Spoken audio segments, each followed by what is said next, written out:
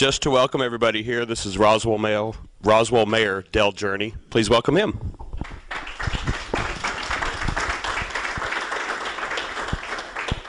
Well, thank you, Guy, and I want to say welcome to everybody. I am Del Journey, and I'm the proud mayor of the city of Roswell. And I just want to take a minute and thank you for joining us during the UFO Festival. It's a high-octane, high-energy, high level of enthusiasm that we put out for each of you, and then we have an opportunity to sit like we are now and to listen and to just take information in. I've been to several talks on ufology, and the perspectives that each presenter takes puts their own twist on it, and it gives a different level of consciousness as to whether or not this is real or not. But when I talked to Guy, and he said that his approach is from a Christian basis, being a believer myself, I thought, that's interesting. So I told him that I would certainly like to come and to listen to his presentation today, and he said, won't I take a moment and introduce him? So it's my privilege and it's my pleasure to introduce today's speaker, Mr. Guy Malone. Thank you. Thank you very much. I appreciate that very much. So welcome back to many of you, and welcome to those of you who are just joining us for the first time at the Roswell Public Library today. I'm Guy Malone, and I want to thank you for your interest in the second half of our War of the Worlds, the Invisible Battle lecture series. For those that are not here, you're watching on DVD or online, just as you can all surmise just from traveling around, this is our everyday life. If you live here in Roswell, this is what our visitors are seeing while they're here in Roswell. And as you can all hear surmise just from traveling around Roswell this weekend, no small amount of money is made from in Roswell off the merchandising of this alien phenomena.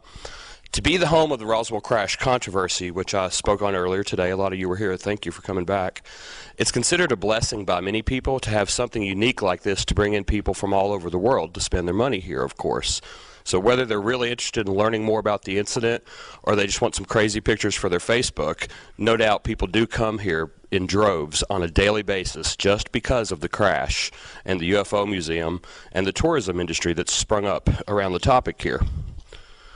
I've lived in Roswell as a missionary for 11 years now, offering a biblical perspective on the whole phenomena and publicly putting forth the idea, as many, many Christian authors are today, that maybe this alien phenomena is not such a good thing.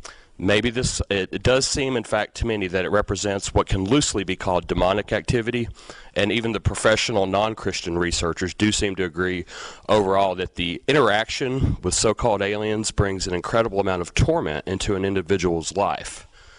But I'd say that most average people who actually live here, in fact, they really don't have a strong opinion on what did or did not happen here in 1947, nor do they have a strong belief system on whether aliens even exist or not, and especially not a strong opinion on whether you could call them good or bad. So I've additionally found that most people here don't want to know to a certain degree, and because of what I'd say has become a prevailing attitude in Roswell among locals is, well, it makes us money, therefore it is good.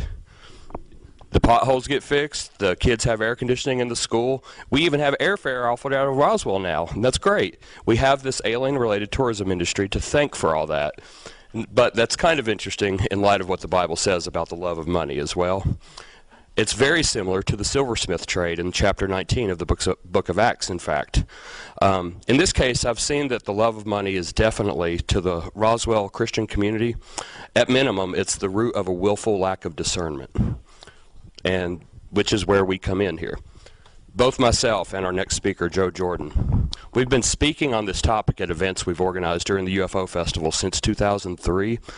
And I want to say to those of you who are familiar with my work, whether you're here in the room or not, I feel really, really good about this lecture today. It's a lot of new material compared to what you've seen from me in the past. And I've had this feeling since I first did a version of this talk in last September that after a decade of being here, it seems as if I've finally got this right. What I mean is that I'm finally speaking exactly what God once said on this topic, at least through me anyway. And I've already been blessed to see the impact this talk has had on 3 audiences prior to today, outside of Roswell. So with that in mind, I want you to know right up front that there's not the usual copyright issues on this DVD. You are welcome to copy it and give hundreds of them away. If you want to, you can upload it to the internet all you want. You can Photoshop little horns on my head. I don't care. I will just consider it a favor if you let me recruit you into getting this message out to the entire world. So with that said, the overall theme I'm going to be discussing is how the modern-day documented reports of UFOs and aliens actually do not suggest to many educated researchers that this phenomena that have been recorded for the last 50, 60 years at least is in fact extraterrestrial in origin, i.e. genuine biological intelligent life forms from other planets abducting, studying, or communicating with humans. But rather, the documentation I'm going to be sharing is intended to allow you to make up your own mind about the phenomena, and perhaps you'll agree that what's really going on is better described as spiritual in nature, and more to the point, better described as the deceptive spiritual entities warned about in the Bible. Here's an overview, or an outline, of what I'll be covering today. Just some recent polls, secular or non-Christian researchers' findings about the phenomena, some Christian researchers' findings. There we go. ET's messages, and what the Bible says about life on other planets. As an introduction, my work began in this field while I was still living in Nashville, Tennessee, right after the mass suicide of a group known as Heaven's Gate in 1997. That image is from their website. At the bottom it reads, "The keys to Heaven's Gate are here again in Tai and Do, the UFO 2, it says. And they, the alleged keys, as they were in Jesus and his Father 2,000 years ago." This quote from the New York Times Company says the materials the group published claimed in the early 1970s 2 members of the Kingdom of Heaven, or what some might call 2 aliens from space, incarnated into 2 unsuspecting humans in Houston. They consciously recognized that they were sent from space to do a task that had something to do with the Bible. The idea that people would kill themselves based on something aliens told their group's leader about the Bible was quite shocking to me. And it set me on a journey of finding out how prevalent philosophies like this have been becoming in the last decade. And what I've since found in recent years is that there is indeed much more credible documentation from very believable sources on this phenomena of alleged aliens communicating with humans. Before getting to that, from modern polls, Larry King ran a couple of programs about a UFO sighting in Stevensville, Texas, a couple years back. On his website, they posted a poll simply asking, "Do you believe in extraterrestrial life?" It got an amazingly high number of affirmative answers. 86% said yes, and that's the highest number I've ever seen on any similar poll from a major media source. 2008 Scripps UFO poll tells us that 56% of Americans overall believe it either very likely or somewhat likely that intelligent life exists on other planets. Sci-Fi Channel's Roper poll says 66% believe in ET life. A whopping 74% of the 18 to 24-year-olds in that survey, on the left, believed intelligent life elsewhere is likely. And all of these numbers are way higher than polls from the 40s and 50s through the 90s have ever reported. So with a result like 18 to 24-year-olds, 3/4 weighing in, you can imagine where that number is going to be in 20 more years.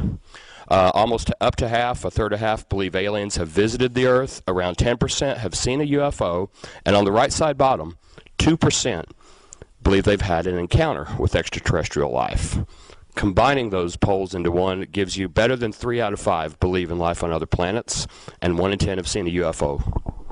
And there's other polls I could show you, Roper, USA Today, CNN, that put that last number of people who believe they've had an abduction or a contact scenario, possibly at 2 to 3%, or consistently at 2 to 3% in scientific credible source polling. There's a good book that I'll be quoting later. The lead scientist, J. Allen Hynek, he was on the Air Force's Project Blue Book. He gave an offhand answer to a journalist's question.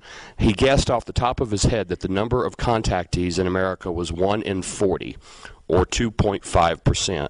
And that's way before the more recent polls made that same claim. But 2 to 3%, 1 in 40 is 2.5%. He nailed it decades ago. This last graph is based on the National UFO Reporting Center database. Shows how dramatically the numbers of people seeing and reporting UFOs has increased also just since 1990. So 8 or 12%, splitting the difference. Again, 1 out of 10 people have seen a UFO. About 1 in 40, maybe 1 in 50, have had an experience they identify as extraterrestrial. Something's definitely happening. Before getting into what the more prominent Christian views that are out there, let's see what the prominent non-Christian researchers and scientists have said about this phenomena over the years.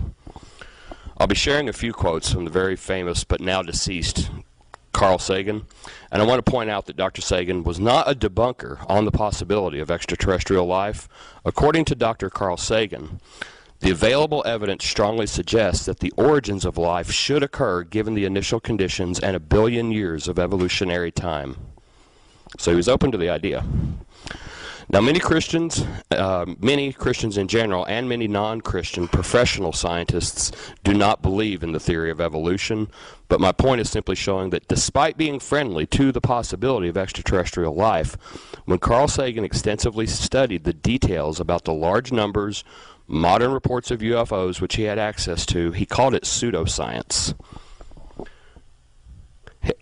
He did not find it rational to believe that aliens were visiting us with what he called casual impunity. And he also wrote, there we go, 1969 study by the National Academy of Sciences, while recognizing there are reports not easily explained, concluded that the least likely explanation of UFOs is the hypothesis of extraterrestrial visitations by intelligent beings. He continues, think of how many other explanations there might be. Time travelers, demons, tourists from another dimension, the souls of the dead. Each of these explanations has been seriously proffered, and he says least likely is really saying something. Another person I think you'll know of, one theory which can no longer be taken very seriously is that UFOs are interstellar spaceships. That's Arthur C. Clarke, one of the most famous sci-fi writers of all time. He wrote the book that led to the movie 2001. So I think it's fair to say he probably made quite a chunk of change writing about aliens visiting Earth as fictional, but he also honestly didn't think what we Earthlings are currently experiencing was actually aliens from outer space either. One more from someone you may not have heard of, that book 1 in 40. Non-Christian author Preston Dennett. It cannot be denied that there's a connection between UFO encounters and psychic phenomena. UFO abductees report being plagued with all sorts of paranormal manifestations following their UFO experience. Objects moving by themselves, ghostly footsteps, apparitions, doors opening and closing by themselves, precognitive dreams, telepathy, telekinesis, the list is endless. He says, many ufologists ignore this aspect of ufology in an attempt to draw the subject out of the occult. They refuse to use all the evidence presented to make a theory which explains all aspects of the reported phenomena. Instead, they choose those aspects that would prove their theory while ignoring the evidence that contradicts their theory. UFOs will never be explained until the psychic aspect of UFOs is also explained. Thank you. This is Dr. Jacques Vallée, one of the pioneers of secular UFO researchers. He worked partly on the U.S.'s government, along with Project Blue Book and J. Allen Hynek. You might call Vallée and Hynek the founding fathers of scientific UFO study. Vallée is the author of 10 books on UFOs from a scientific, agnostic perspective.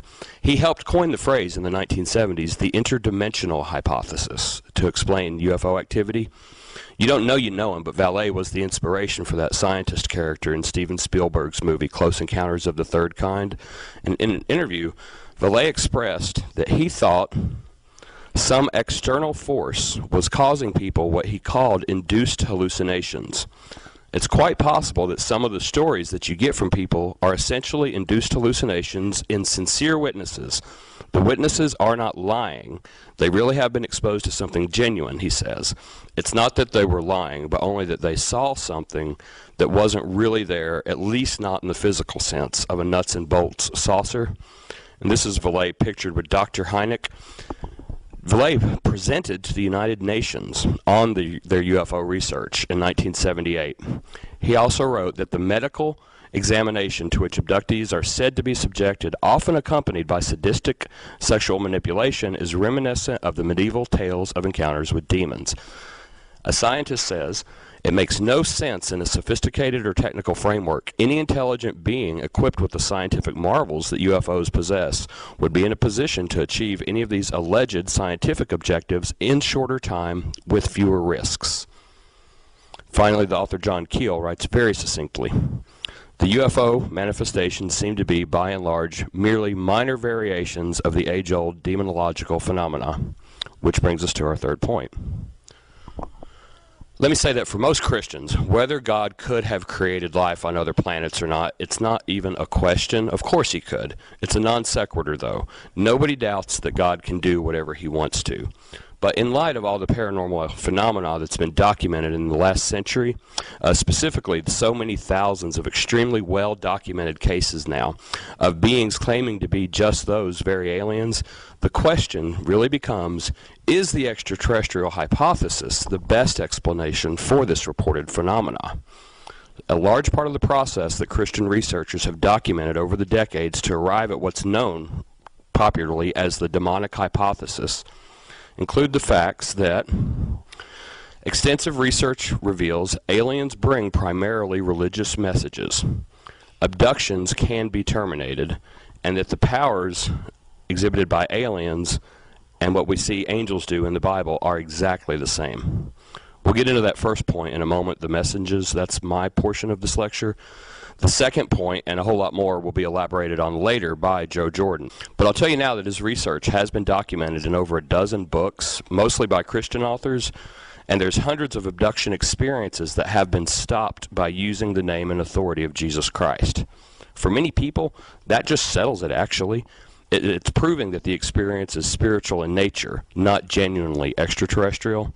But the third point, and this, forgive me if this is like a shameless plug, this has been elaborated on in a lot of detail in my wife's book, which you can read for free online too. But it's summarized by saying, examination of the Bible shows fallen angels can cause vision experiences. These visions can range from a realism level of vivid dreams to experiences which seem real enough to the senses as to be potentially indistinguishable from physical reality, despite being subjective personal experiences. This is just a biblical way of saying what Jacques Vallée said earlier, by the way. The experiencers are not lying. They're just reporting on something that often only they saw. It happened, but it only happened to them. Vallée continues, they really have been exposed to something genuine. Nicole is just defining this something genuine as a biblical vision in her work. She continues, visions can happen in a trance state or while awake. A vision can affect one person or several people at the same time. Examples of this in the Bible that are in her book. Another person's perception of time can be altered during a vision experience. These fallen angels can also manifest into the physical realm, moving objects, even causing injuries, while they either may be perceived or remain invisible in the spiritual realm. I see nothing in the alien abduction phenomena which cannot be explained in the biblically known abilities and deceptive agenda of fallen angels. She's far from the only one making this point. Dr. David Allen Lewis and Robert Schreckes wrote in the early 1990s.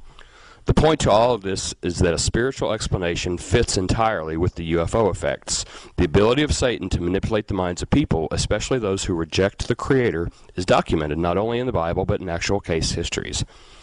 So, what I've shared with you so far are just some opinions of both a few Christian and a few non-Christian researchers. And there's many more opinions out there, which, you know, we're at a UFO festival. They're out there. You can take or leave all these opinions I've shared as you will. I'm going to ease you now into the actual messages from what contactees and abductees themselves say the aliens are telling them, and this is where we're just going to see what you think about it all. I want to preface by saying there have been historical changes in the aliens' points of origin over the years. In the 1950s, the entities typically, they told the contactees of the day that they were from Mars and Venus normally. But since we've sent probes and satellites there and find that these planets are hostile to supporting life, at least the humanoid type of life they were claiming to be, so 50 years later, the entities now claim that they originate from more distant places in other star systems, like Zeta Reticuli, which is 39 light years away, or even in other galaxies like Andromeda, 2.5 million light years away, places we again cannot verify their claims. That fact alone already lends itself to believing there's deception involved in the phenomena, but one more quote from Dr. Carl Sagan's book, Intelligent Life in the Universe. What might an advanced extraterrestrial civilization want from us? Can we exclude the possibility of an extraterrestrial evangelism? Dr. Sagan here raises a very astute question, and the more researchers and authors out there study these reports of alien abductions and encounters, this question and the argument for an affirmative answer comes up more and more. Are extraterrestrials intentionally evangelizing us to an alternate spirituality? That's what we're going to focus on now. As an introduction, secular researcher Thomas Bullard points out in, yes, there really is one, Encyclopedia of Extraterrestrial Encounters, that there's a definite common pattern to the classic abduction scenarios. Capture, examination, conference, a meeting, lecture, or a schooling session follows. Tour, otherworldly journey, theophany. The witness meets a divine being or has a religious experience. It's interesting to note that when a non-Christian person would use the term theophany in a sentence, if a Christian pastor or just a researcher were to use that term to describe the alien abduction experience, it would be obvious that he was judging the entity, probably with a negative or derogatory connotation, as if he were intentionally labeling the entity as a false god. But when Bullard uses it here, it's just he's very clinically noting that a spiritual or religious interpretation cannot be divorced from the encounter. To an extent, even secular researchers identify the beings as divine in a sense, but just without the discernment or even the predisposition to qualify them as good or evil. Dr. Leo Sprinkle, a PhD professor emeritus of counseling at Wyoming University, summarizes the experiences by saying that UFO contactees have been chosen. No UFO contact is accidental, and the manifestations are designed to influence the worldview of contactees, and that contactees are programmed for a variety of future activities. They have a sense of cosmic citizenship with other beings in the universe, and that experience is the forerunner of a social transformation in human consciousness, leading to changes in religion, politics, and economy that will result in the new age of science and spirituality. You get that? Any Book of Revelation buffs out there? Expert, secular, PhD opinion is that aliens are prepping people to accept the merging of politics, religion, and money into a New Age system. Okay, some of the details of the actual messages. Jane, I'm reassured during the entire procedure, and it doesn't hurt too much. I ask why they need that, a biological sample they took from her, and he looks deep into my eyes for a long time. Then he says that it was my choice and that I agreed to this a long time ago. I said, I don't remember the agreement, and when did I do that? And he answered, before you were born, and we've had this conversation before.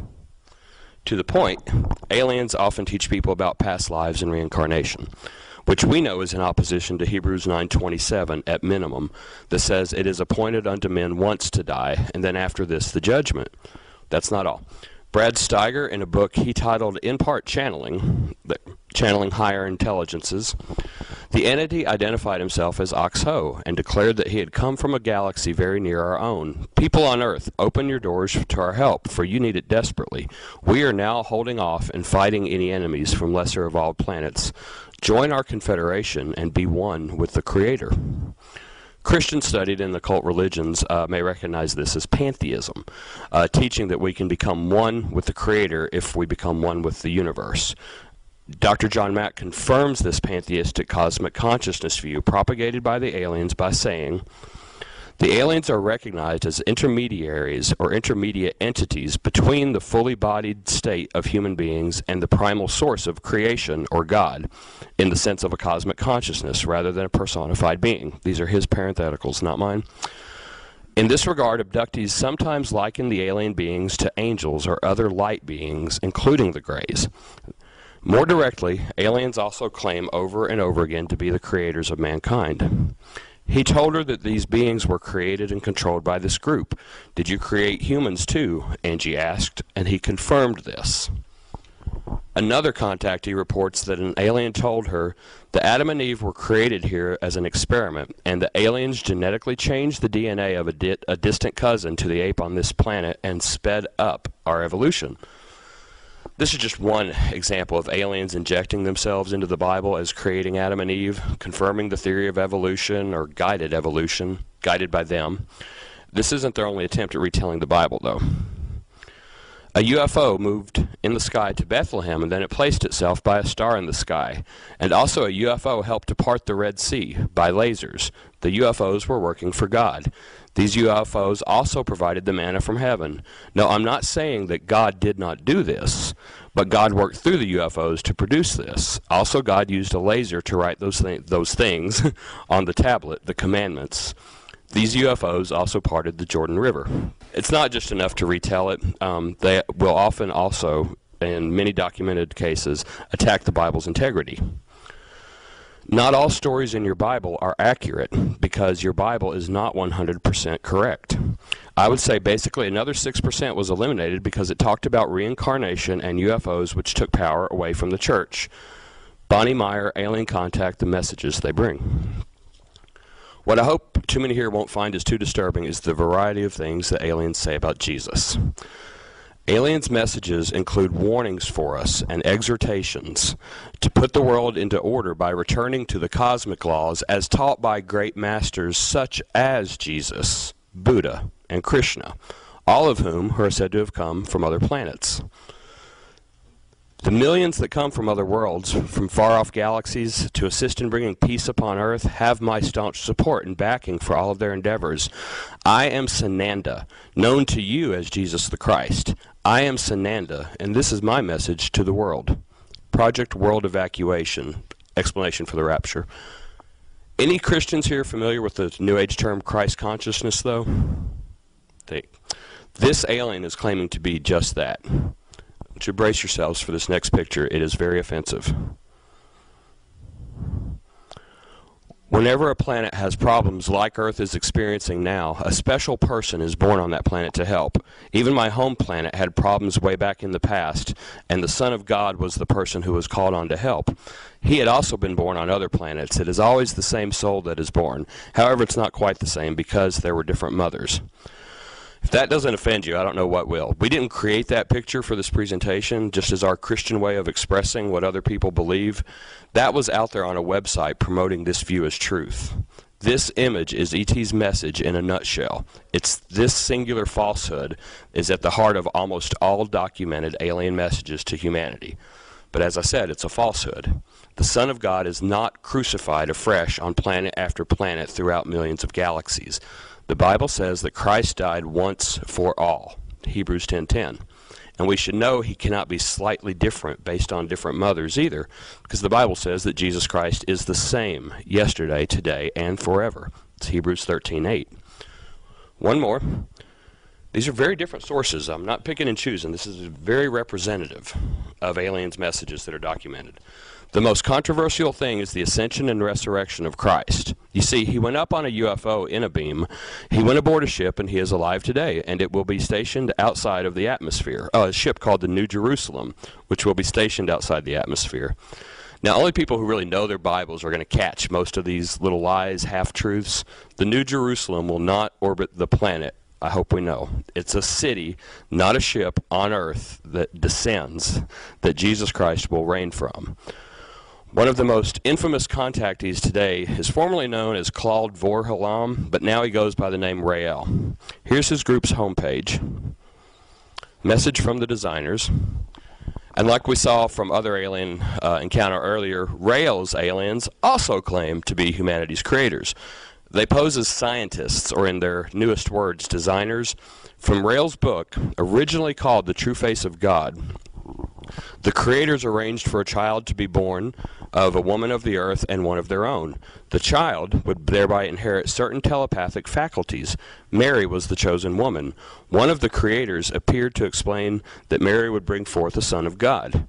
Just a little more on where this guy's coming from. Cult leader Rael claimed in December 1973 that he was renamed Rael by aliens from another world. Rael claims that he is the result of a virgin birth. An alien named Yahweh told him we decided the time had come to send a new messenger on Earth. Says Jesus was scientifically revived by other aliens and taken back to the Elohim planet. Says Jesus didn't die for the sins of the world. Jesus' purpose on Earth was to help us advance to make room for the return of the planet. Bill Alner, PhD, UFO cults in the new millennium. He spoke here last year. To me, this is a perfect example of a modern-day false prophet, but his experiences, I believe, really happened to him. He's not lying. It was the aliens that told him to write this book and to start this new religion, which today claims to have 55,000 members across the planet. You'd find it interesting if there were really time to document how often contact with aliens results in instructions to the contactee to start a new religion, and they always harp on how and why Christianity is wrong every time.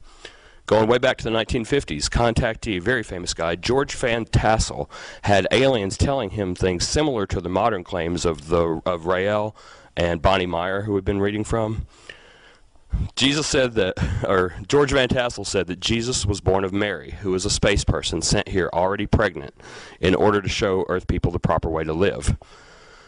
I told you at the beginning here that I've lived in Roswell for 11 years as a missionary to present orthodox biblical views and the true gospel of Jesus Christ to those who come here with the belief systems similar to what I've been describing here. What's funny is that I used to believe, probably like many of you are secretly thinking even now, that my target audience was just this very tiny niche group of somewhat off-balance people, limited mainly just to those few wackos who were claiming direct contact with ETs or who were joining UFO cults. But I've had so many conversations in recent years with what you'd otherwise call normal people over the years. I'm surprised. I'm nearly sickened to find out how many people in the mainstream are beginning to think about the Bible in the exact same ways that I've been quoting you today, but without joining a cult and without having contactee experiences. I'm going to play the opening 2 minutes of a program that debuted in 2002. It still airs several times per year on the History Channel. The Bible, a sacred text filled with fantastic tales of an awesome supernatural force. But what if that force wasn't God? What if it was a UFO? In Ezekiel, what was that gleaming wheel within a wheel that descended on the prophet? In the Sodom and Gomorrah of Genesis, where did the devastating fire and brimstone come from?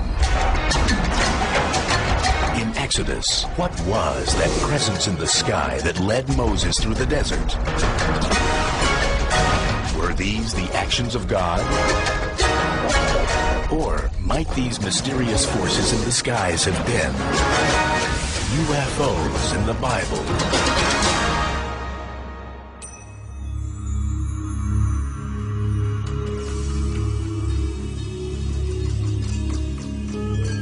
Throughout the Bible, mysterious aerial phenomena appear and alter the course of human history.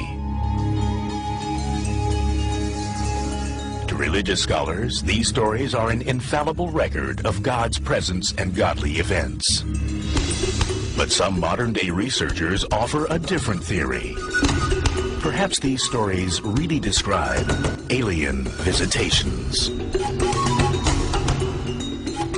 Is it possible that extraterrestrials have been involved in human history for thousands of years? And if so, did they have contact with the biblical people?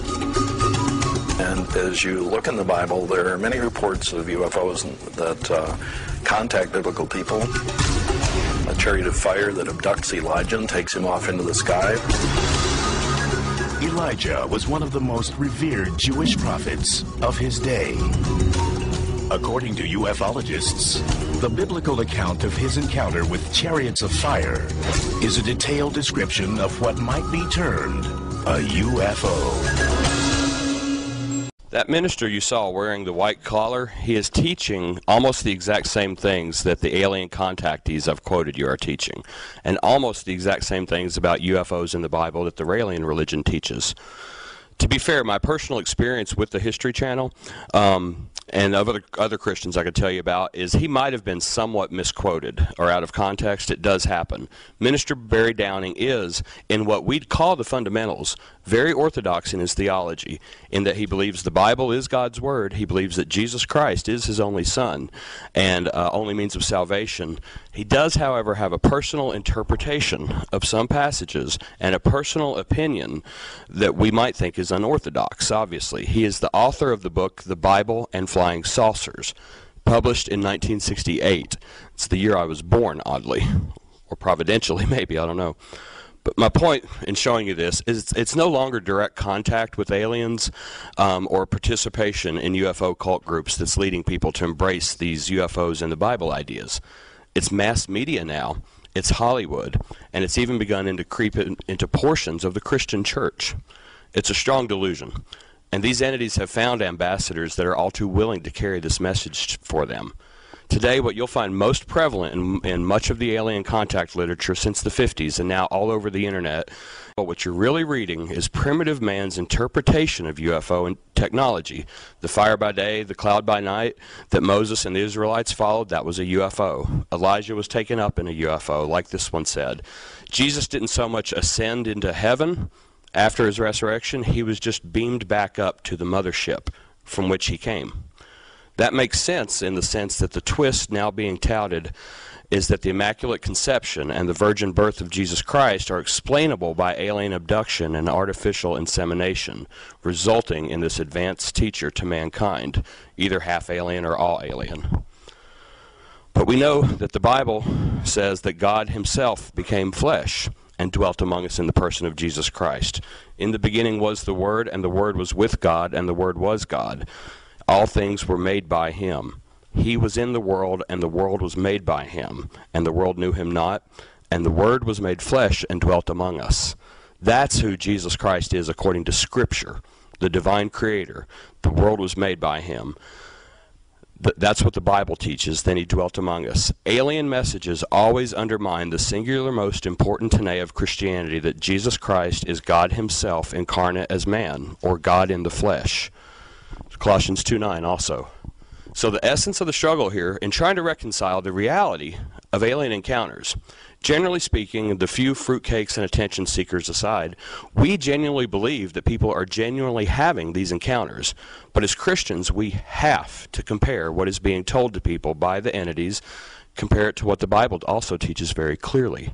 And now the extremely well-documented messages of beings claiming to be aliens repeatedly attack this doctrine, and they claim that Jesus is really not God incarnate, but is simply an advanced alien, or a half-breed. The common questions that Christians arrive at when we examine the documented teachings of aliens are quite logically along the lines of, why would authentic extraterrestrial biological entities travel 90 billion light years just to undermine one specific earth religion? Why do they make such a concentrated effort to convince people that Jesus Christ is not true deity or God incarnate? Given their powers and abilities, the Christian is left with no choice but to identify these creatures as deceiving spirits, which is exactly what the Bible tells us to expect in the last days. Now the Spirit speaketh expressly that in latter times some shall depart from the faith, giving heed to seducing spirits and doctrines of devils. For the time will come when men will not put up with sound doctrine. Instead, to suit their own desires, they will gather around them a great number of teachers to say what their itching ears want to hear. They will turn their ears away from the truth and turn aside to myths. So the Bible actually tells people to expect in the last days, the end times, many people will be falling away from the faith, partly on the basis of human teachers, but very specifically because of seducing spirits that teach the doctrines of devils, which is exactly what you see when you examine aliens' communications with humans. And finally, one main passage which also gets applied to the UFO phenomena by almost all Christian researchers: the coming of the lawless one, Antichrist, will be in accordance with the work of Satan, displayed in all kinds of counterfeit miracles, signs, and wonders, and in every sort of evil that deceives those who are perishing. They perish because they refuse to love the truth and so be saved. For this reason, God sends them a powerful delusion, so that they will believe the lie. Putting all this way too succinctly for time's sake, many Christian researchers feel that the UFO phenomena is a lying sign and a wonder. It's a powerful delusion which will be embraced by those who refuse to believe the gospel. Some powerful delusion having global impact with signs and wonders is exactly what Christians were warned 2,000 years ago to anticipate as part of the final rise of Antichrist. And since 1947, the year of the Roswell incident, and when the nation of Israel stepped back onto the world stage, in fact, since 1947, the UFO phenomena, you would say, has jumped to the forefront of being the leading contender among Christian researchers to fit that bill. talk a little more about aliens and the end times. The book Abduction by Dr. John Mack represents a decade-long study of over 300 men and women who claimed alien abduction. Dr. Mack is a Pulitzer Prize-winning author. They don't give those away in Cracker Jack boxes. He claimed, up until his death, he served as the head of the psychiatry department at Harvard University School of Medicine, and he co-chaired a conference at MIT that concluded that abductees were not crazy, they were not lying, but that most showed symptoms of post-traumatic stress disorder, proving that something had happened to them. After interviewing over 300 abductees, he summarizes the aliens' messages by saying,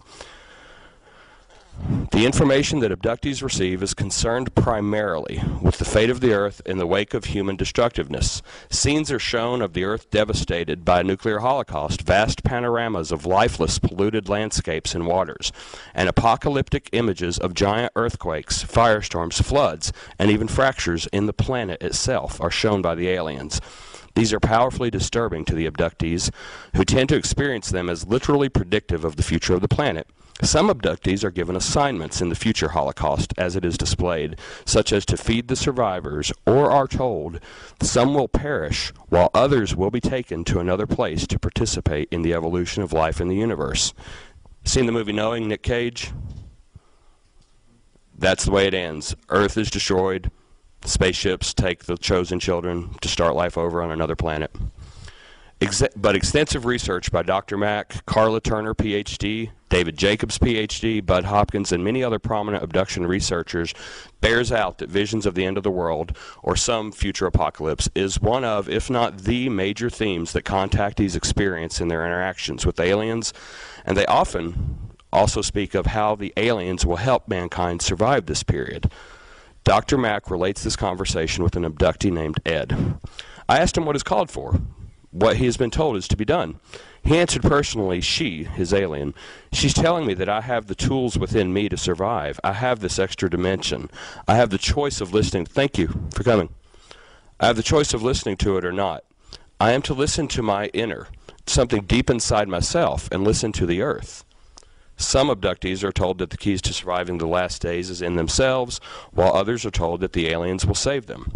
It will happen at the time when the disasters are at their peak. It will happen when people will no longer be able to stand the disruption and chaos. The remainder of the people who are living will be picked up by spacecraft and be taken to safety on the planet Saturn. Here they will be cared for by the aliens until the Earth is once again ready to be inhabited. You are all in the hands of the Space Brothers, and the sooner you realize this, the better. But the Bible clearly says that it is only Jesus Christ who saves, and whoever shall call upon the name of the Lord shall be saved. I'm just contrasting their messages with the Bible. Of course, we know the Bible says a great deal about the end of the age, the disasters that will come on the earth before Jesus Christ's return, specifically Matthew 25 and the book of Revelation, just for starters. I want to point out to you that the documented fact that the aliens' messages routinely contradict the biblical messages of destruction and recreation of a new heaven and new earth by God, and they contradict Jesus' promises to save his followers from the judgment. Aliens routinely promise that they will deliver their believers from the disasters foretold in the end times in a variety of ways, including but not limited to cloning, reincarnation, or by lifting those who follow the aliens off the planet just in the nick of time. Now, there may be an even greater element of the alien phenomena in the end times. It's a prophetic fulfillment that would indicate this deception might be getting much worse and more large scale in the near future. Some Christian researchers have noted a striking similarity between a passage of prophecy in Revelation and in the alien deception. I don't personally like making firm prophetic doctrinal statements or letting arguments rest based on the debatable interpretations from the book of Revelation. But in case this is a correct view, I would feel remiss in not presenting it to you for your consideration. Just one quote. Dr. David Allen Lewis and Robert Schreckey say in UFO, End Time Delusion, in chapter 16 of Revelation, it speaks of 3 alien beings who go forth to deceive the rulers of the earth. The 3 aliens in Revelation 16 have an amphibian or reptilian appearance. So here we read about 3 frog-like unclean spirits. They're not actually frogs, but like frogs. Probably that describes their alien features or appearance. Their description is of these frog-like entities leading the kings of the earth together prior to Christ's return, preparing for the Battle of Armageddon. So if this passage actually refers to the alien deception, and time will tell if it is or not, but if so, obviously the alien deception will be an even more major part in the end-time strong delusion that the Bible speaks of, more so than many Christians already believe it is. So what I've shared is the documented messages of extraterrestrials so that you could compare them to the Bible and begin to make an educated decision on whether you believe they are genuine ETs, or as the non-Christian Jacques Vallée wrote in his book title, Are They Just Messengers of Deception? I think I've been able to present to you that the best documentation that exists of the contact and the abduction phenomena does indeed give you enough information to answer that original question for yourself. Are extraterrestrials intentionally evangelizing us to an alternate spirituality? And I'll add, do these experiences tend to have a powerful impact on people? Yes. For many witnesses, a UFO encounter causes a radical shift in their belief about the universe. Their experiences stand out as the most emotionally terrifying and intellectually baffling experiences of their lives. As one witness said, "My belief system went right out the window." So the aliens' messages are concerned primarily with indoctrinating us to misunderstand or to dismiss and to ignore what the Bible actually says about Jesus Christ, about the Bible, about God, and especially about the end times and last days, and to trust in them to get us through it. To sort of sum it up, I'll submit what the conclusions of some other well-known Christians who have studied the same phenomena.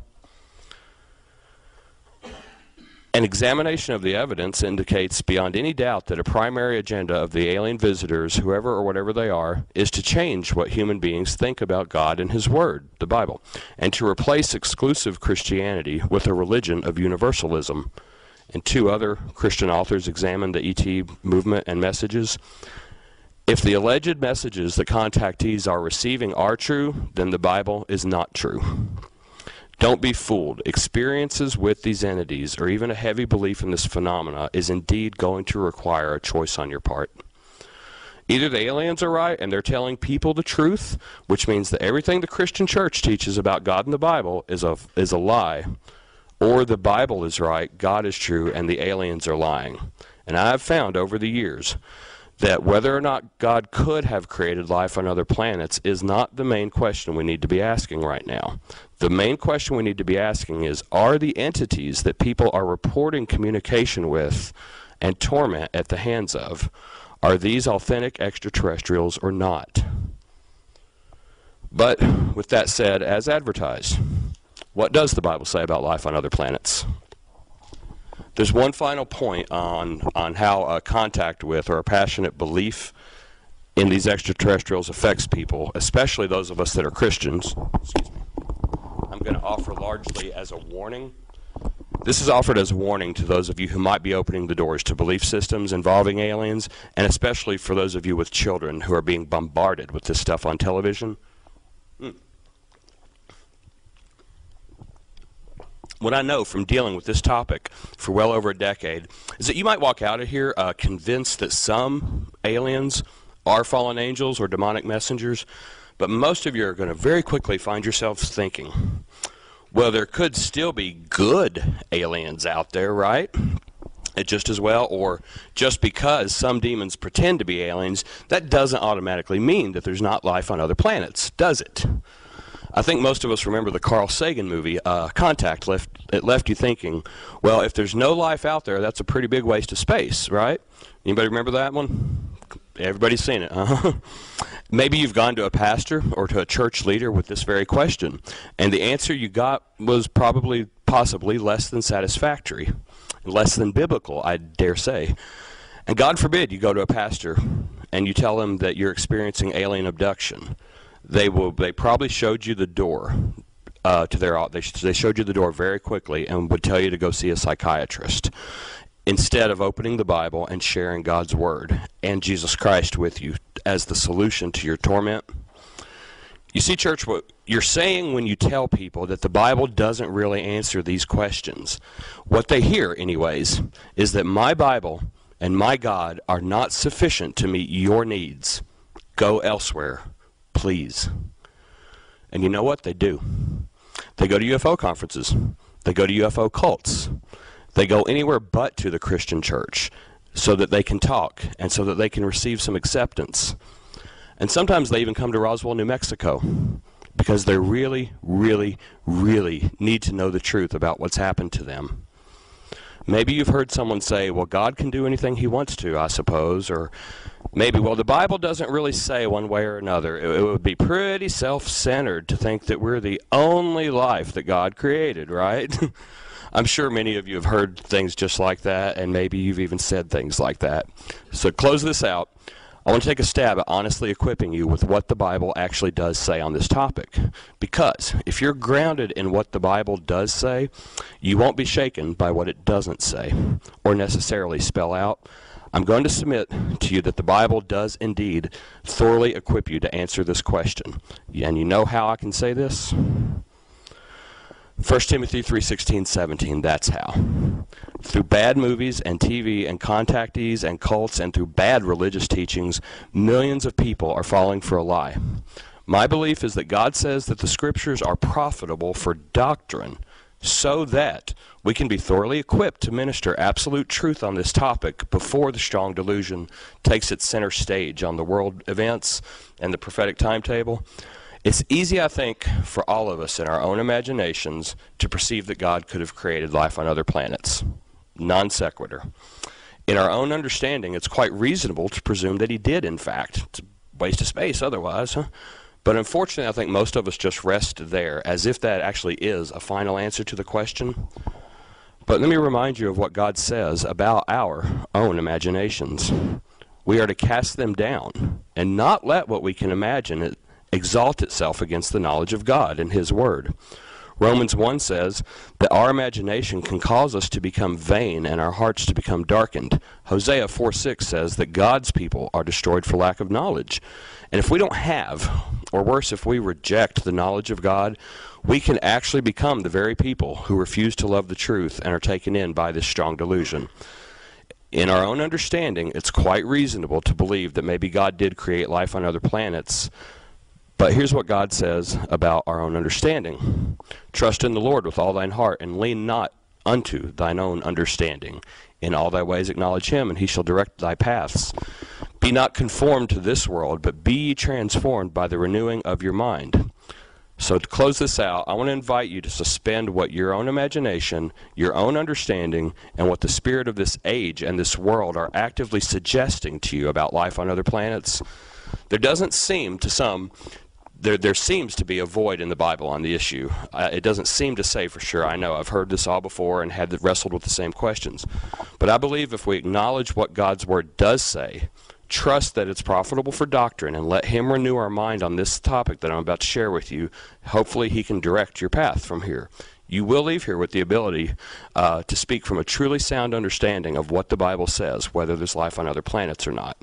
I'm going to suggest to you something I am calling the doctrine of stated intent. I made that up entirely, by the way. Maybe it's inspired, maybe it's not. But I think you'll agree that just every now and then we read a passage in the Bible where it seems like God is going out of his way to make sure we get something, either repeating it or as it is written, something like that. Occasionally it's like the Holy Spirit, through the human author, goes out of his way to explain something really important. The one example I think of easily is Paul, who wrote 2/3 of the New Testament, and only once in all of his writings, and in the entire Old and New Testament combined, Paul, or the Holy Spirit really, actually plainly state to us what in the entire Bible is of first importance. For what I received, I passed on to you of first importance. That Christ died for our sins, that he was buried, that he was raised the third day. No matter what else you do or don't get out of reading the Bible, God wants you to know, and Paul's quick to say, I delivered unto you first of all that Christ died for sins, resurrected from the dead, and there's over 500 witnesses to that fact. First of all, first importance, depending on your version. God's Spirit goes out of his way with a stated intent that this is the most important sentence you need to know about the entire Bible. So there's a couple other places, I think, where God goes out of his way to state his intent for us.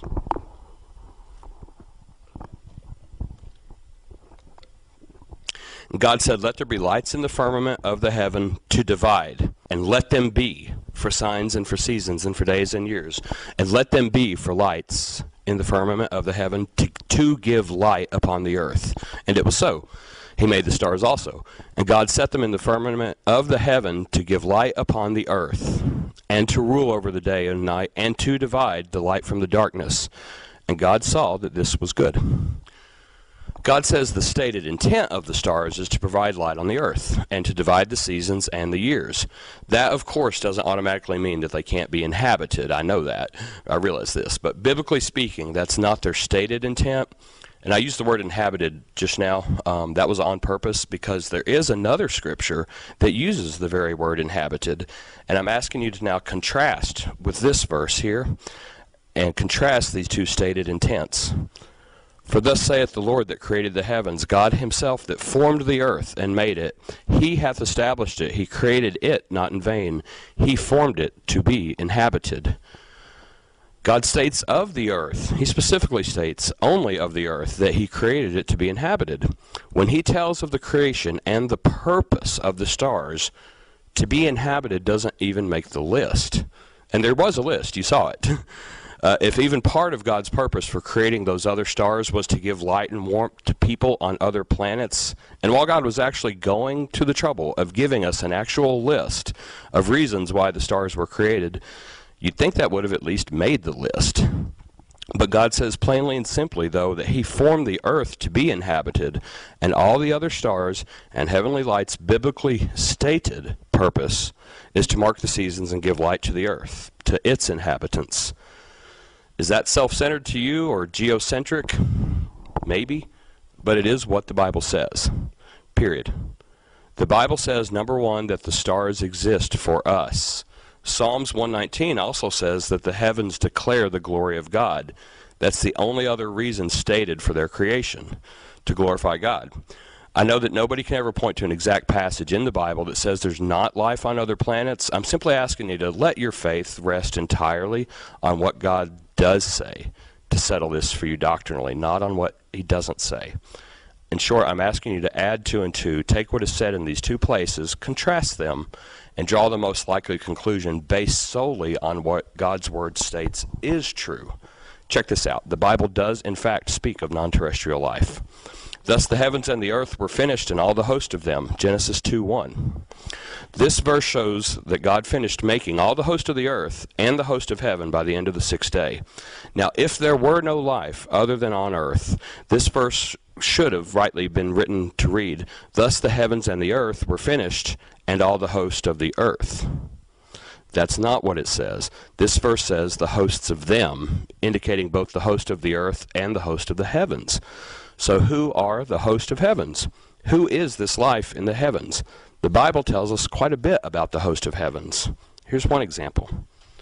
I saw the Lord sitting on his throne, and all the host of heaven standing by him on his right and left. And there came forth a spirit and stood before the Lord and said, I will persuade him. If you know this story, this is the grand delusion. God sends a lying spirit passage in the Old Testament, similar to the New Testament. We know from this that the host of heaven can talk. They are of the spiritual realm, and at times we're even at God's throne. Thou, even thou, art Lord alone. Thou hast made the heaven of heavens, with all their host, the earth and all things that are therein, the seas and all that is therein, and the host of heaven worship thee.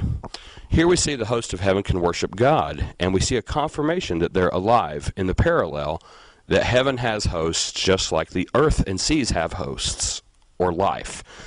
The verse that most clearly defines the host of heaven is in Luke. And suddenly there was with the angel a multitude of the heavenly host, praising God and saying, Glory to God in the highest, on earth peace, goodwill towards men. And it came to pass, as the angels were gone away from them into heaven, the shepherds said to one another, Let's go to Bethlehem, see this thing which has been come to pass, which the Lord has made known to us. The angels are here again described just 2 seconds before as the heavenly host, are then referred to as angels. In the Hebrew and Greek, the term for host of heaven in the Greek, stratia or anao, is the same term used in 1 Kings and Nehemiah in the Greek corresponding to the Hebrew, the tsaba shamayim. But this is the same terminology used in Genesis 2:1, when God created the heavens of the earth and all the host of them. So, Who are the host of heaven? They're angels. They are the only life in the heavens that the Bible defines. It's not that the Bible does not speak of sentient, intelligent life in the heavens, as some will tell you. It is not that the Bible is totally silent on this issue, as some say. The Bible does speak to the fact that God did indeed create life in the heavens, the host of heavens. And the Bible specifically defines that life for us as well, as being angels and nothing else, not biological life forms. As Jesus said to his disciples after his resurrection, "Behold, my hands and my feet. It's I, handle me and see. A spirit hath not flesh and bones, as you see me have." Humans have flesh and bones. Apparently resurrected humans do too, praise God. But Jesus also taught that spirits do not, and the Bible says that angels are ministering spirits. Remember Hebrews 1:14, flames of fire? Unfortunately, we also know that some of these angels are fallen. Deuteronomy 4:19 and 2 Kings 23:5 mention the hosts of heaven negatively, with God warning certain idolatrous people not to worship them. He rebukes the priests who offer incense to Baal and to the host of heaven. Revelation 12 also tells us that the current location of the fallen angels is in the locality of the earth. They're no longer in the higher heavens. They're now located here on earth, not on other planets either, not in other galaxies. The Bible says they're here. Ephesians 6:12, the powers and principalities that we wrestle with are the dark rulers of this world. And I'm submitting to you that they are today claiming to be aliens. 500 years ago, little people with big eyes that abducted people and poked them with magic wands, and they had lewd sex out in the woods with people and then returned them to society just a little bit crazier for the experience. They were called elves and fairies then. But it's the same entities today, the same phenomena, just with a different explanation. At least 500 years ago, though, the church was the place to go if you were having trouble with them, or with incubus or succubus. We can't really say the same today, unfortunately. But whether you're a Christian pastor or a Christian teacher or just a Christian who might get asked what the Bible says about life on other planets, I'm imploring you to teach sound doctrine without letting your imagination take you beyond what is written. As Christians, I simply think we have a responsibility to teach only what God's Word does say and nothing more. God can do anything. Yes, nothing is too hard for God. That's biblical and that's good doctrine too. But when it comes to teaching, we are compelled and we are constricted to impart God's Word alone. The Bible does say that God created life other than what's on the earth. He populated or inhabited the earth with biological life forms, and he populated the heavens with angelic life forms. But my point, contrary to what you've heard or thought, or perhaps even taught, the Bible is not silent on this issue. You may not immediately agree with all the full implications of what it says, but that is indeed what it says. And it goes against the spirit and the wisdom of this age, I know. And God calls our wisdom foolishness. It goes against our natural understanding of how things should be, but the things of God almost always do. Remember, just the price of admission to this ride is believing that a man rose from the dead. Do you think it's supposed to start making more sense once we're in all the way? No, it makes a lot less sense. Give if you want to receive. Don't return evil for evil. Bless those that curse you. Remember, he says his thoughts are not our thoughts. His ways are higher than our ways. That's Isaiah 55, the passage that ends by saying his word will not go out and return void. And that's what I'm hoping to send you out with today, what his word actually says. Here's what the Bible says is absolutely true, no conjecture required or allowed. The only stated purpose of the stars is to give light to the earth and to mark the seasons. Only the earth is stated as created to be inhabited. This is not said of any other planet or star system. The Bible states that God populated the heavens with angels, and angels are not biological entities.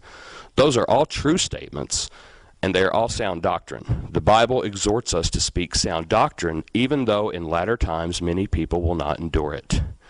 As individuals, you and I can believe what we want to. It's arguably true that we're all entitled to have our own personal opinions on some things. I just want to point out to you, if you're maintaining the open-minded opinion that there is life on other planets, based solely on the fact that God could have created life on other planets if he so chose, well, you're going from what may be true, going from something that may be true to accepting it as truth in your everyday walk. And I caution those of you just that are Christians that you might be letting your own private interpretations come out of your mouth at times. You're just as free to have and express your opinion as that minister from the History Channel documentary is to express his own private interpretation that there are many occurrences in the Bible that could be UFOs. And I was watching the room. That offended quite a lot of you, I noticed. I'm just asking, is it possible that the opinions that come out of your mouth on this topic that aren't actually supported by God's Word, is it possible that those opinions are offensive to Him as well, to God? I took this direction so that you could walk away from here equipped for ministry, and therefore I feel it's important just to help you close the door to thinking like most of the world today already does, and encourage you to believe and teach what the Bible does say. I feel it's especially incumbent on Christian leadership, pastors, elders, teachers, to do so because of what the New Testament warns will be the extra tough judgment on teachers. And remember, Jesus said that we would all be judged by every idle word that comes out of our mouth. I think it's more in line with what God has expressed in Scripture on this topic to say there's nothing in the Bible that indicates there is life on other planets than for you to say, well, maybe there could be because God can do anything. That's just natural thinking that doesn't reflect anything the Bible states about their purpose or the life on other planets. But to the point, other than going against our natural thinking, what God's Word says on this topic goes against the coming strong delusion that I was sharing with you earlier. The reason this strong delusion I've been describing to you today is going to be so effective to deceive the whole world is precisely because it makes so much sense to worldly thinking. Polls from 50 years ago, not 1 in 10 people believed in life on other planets, much less that it was visiting us. Something has definitely changed. Something is definitely happening. It's a strong delusion. John says that the spirit of the Antichrist is already at work in the world. And I simply believe that God has not left us defenseless in what the Welsh minister I.D.E. Thomas referred to in his UFO book as Satan's last great assault on humanity. So when you allow these doctrinally sound statements about what God has done to rule your thinking, you don't have to dogmatically say that God didn't create life on other planets if you're not comfortable with it. But you can honestly say everything I read in the Bible seems to indicate that He did not. That would be sound doctrine. That would be the words coming out of your mouth being in complete agreement with God's words.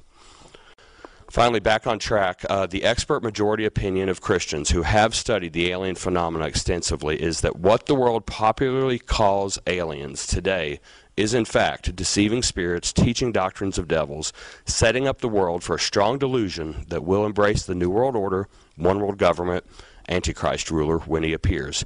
That's big picture.